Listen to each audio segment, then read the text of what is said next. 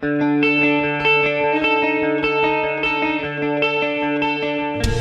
Stacey Taylor here, rock reporter for 99.5 KISS. Today's the big day, the Avalanche tour. Tons of great bands rocking the stage. Skillet, Art of Dying. Oh, we got Theory of a Deadman, Stone Sour, and none other than Halestorm. Say hello to Lizzie and the guys. Surprise! Hi.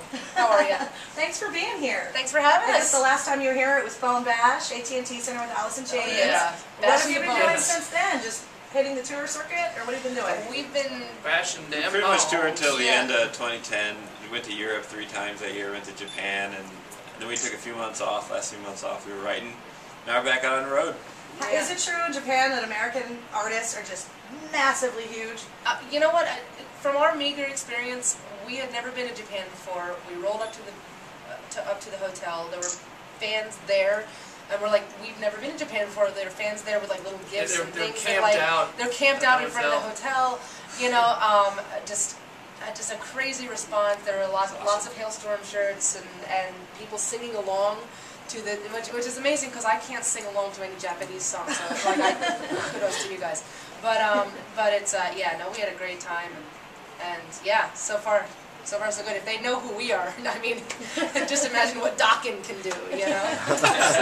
Well, your album came out last year, and that's the one that's been out. Everybody's starting to get used to your sound on the radio, get off on all these great songs. Sweet. Have you seen a change in fans or people jumping on to the Halestorm train since that album came out and you started touring? We have some crazy fans, and then they start multiplying and then feeding off of each other's They're like craziness. human centipedes. Yes, pretty much. Yeah. No, and we say that in the most respectful way because I'm telling you, like our fans are not satisfied unless they're completely exhausted after a show. So from what we've seen, it's I mean, it's amazing. It's just growing. At least you know you're doing your job if they're that tired after a Halestorm exactly. set, right? Well, they get us exhausted. I'm telling you, like halfway through, even if we're doing like a 35-minute set, halfway through, I'm like, I'm either really out of shape or you guys just kicked my, you know what. So are your plans, you're on the road right now with Avalanche tour. When that wraps, are you going to do some more touring or yes, new album? yeah, right, We're gonna.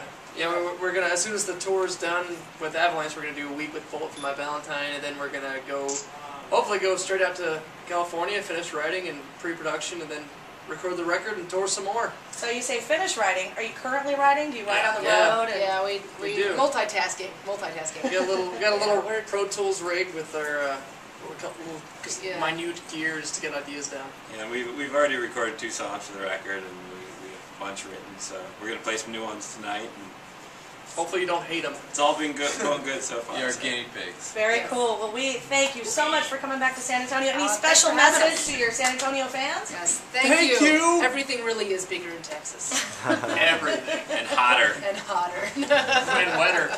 Love you guys. Thanks for having me.